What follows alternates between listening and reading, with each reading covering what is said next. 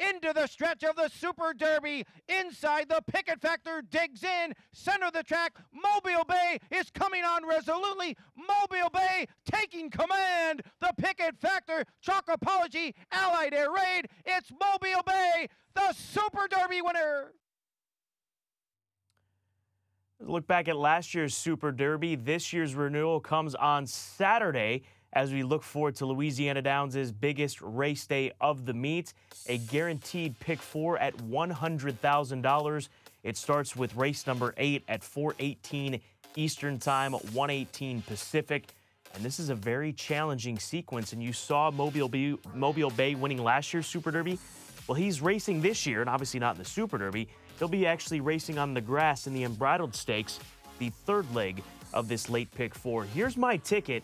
You're going to want some coverage in these races, folks, because there is even the favorites are going to be around the 3-1, 7-2 range when you look at the first 3 races, especially. And I think you can see that in the Grade 3 Super Derby. So a $27 ticket for this all-stakes pick 4 on Super Derby Day at Louisiana Downs, starting with the Sunday Silent Stakes. 2-year-olds going a mile on the turf course.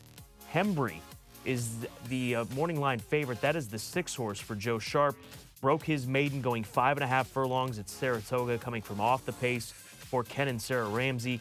The Keeneland grad was 12-1 that day and now is going to be asked to stretch out. You absolutely have to include Hembry in your ticket. I think the 2 horse makes a lot of sense. Gentleman, based on his pedigree, he's by Yankee Gentleman. He gets 15% winners on the grass course, and he is unbeaten, and he gets to play at home. So it's 6-1. This is his home course. He's never tried grass, but now they're going to take this opportunity to take on Stakes Company on the grass, and he did win a Louisiana-bred stake back on August 6th. And the horse on the outside that I like as one of my top plays on Saturday is Kilbasa, with Richard Aramia riding for Twin Magnolia Farm and trainer Lonnie Wiggins. This gelding by City Zip was sterling in his debut at Arlington, and he has the 2-turn turf experience to lean on. He's going to have to overcome an outside post. You would ideally like him to see him mid-pack or further in.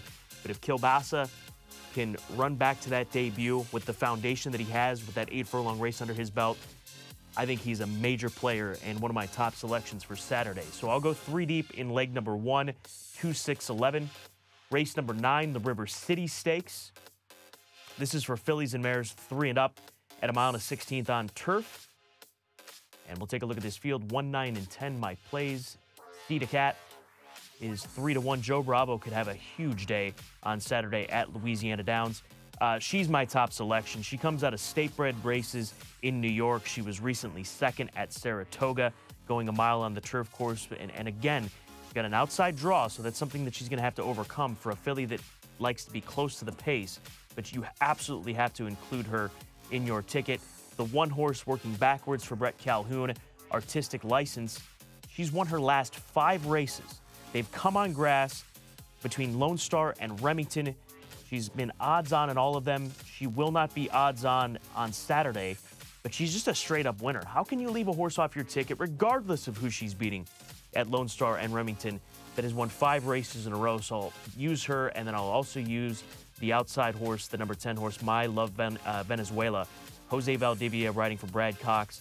She beat Open Company as the favorite in a 2 other than at Indiana Grand in her last race, and she's a daughter of Scat Daddy. The Unbridled Stakes, race number 10, 3-year-olds and up, going 1 1/16. Mentioned Mobile Bay, last year's Super Derby winner. He's part of this race. That's the 2 horse for Victor Arsenault. He's been a little bit off form, though, and he has won on the grass in the past. He's 1 for 2 lifetime as we take you back to his win last year. This was not a surprise when Edgar Prado shipped his tack into town, and Edgar rode him a few more times after that. They also won the Zia Park Derby in late November. He's had some decent races this year. He won the Maxim Gold Cup on dirt, but he's primarily been a dirt horse. 7 of his 8 victories have come on dirt. His recent turf try, he was beaten by De Big Hoss and Kygan, so he was a little overmatched in the John B. Conley at Sam Houston, but still, I just don't know where he is at this point in his 4-year-old campaign. but I'll go 10, 11, and 12 in that race, led by Allied Air Raid, a midshipman gelding who's trying turf for the first time. When you see midshipman and grass, just think lady shipman. And in race number 11, the Super Derby, Grade 3 event, the 2-horse Motom for Tom Amos, recent winner of the $500,000 Ohio Derby. We know his style. He's going to drop anchor, lay back, and make a run. And there's Joe Bravo again with a live mount on Saturday at Louisiana Downs. He's been very consistent. Forget about his Kentucky Derby effort and look at his last race and the races prior. He has found himself with some trouble. He brought $150,000 at the Keeneland September sale in 2014 for GMB Racing. And he's a son of Uncle Mo, who's won 4 of 9 lifetimes. So he's a classy horse looking for another graded stakes win. But Dalmore, to me, is the play in this race. He beat Dancing Candy on the square in the Grade 3 Affirmed Stakes. They tried him in the Grade 1 Pacific Classic, 3-year-old taking on older horses and some of the best older horses in the world. He was 5th behind California Chrome, Beholder, and Dortmund, and Opportunity. So forgive him for that. That 5th place finish was a success in my opinion. But you go back to his affirmed effort, he settles just off the pace. He's going to have the jump on the favorite Motom, and Kent DeSormo is in town to ride on Saturday. I think everything is coming up aces for Dalmore, for Big Chief Racing, another horse that Keith DeSormo acquired for Big Chief for really pennies on the dollar when you get down to what it takes to pick up Grade 3 wins in this game. He spent just $47,000 to acquire this Colonel John colt back in 2014 at the Keeneland September sale. So I really like Dalmore to bounce back with a strong effort, picking up a win in the Grade 3 Super Derby. Make sure you tune in on Saturday, and make sure you play the All Stakes Pick 4 from Louisiana Downs at tvg.com.